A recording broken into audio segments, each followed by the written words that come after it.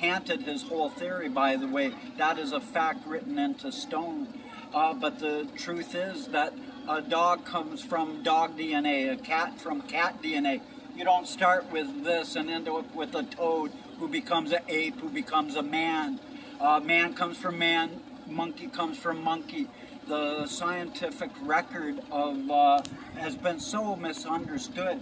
But I'm telling you honestly, right now, according to Zephaniah 1:1, if the world will not beat their sword into a sickle of love and learn the ways of war no more by changing our love from conditional, which has never been divine, into becoming unconditional, which alone is.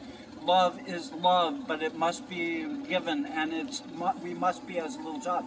If that does not happen, these fish that survived the days of Noah's flood, they will not survive any longer. All fish upon planet Earth will be destroyed. Thus saith God.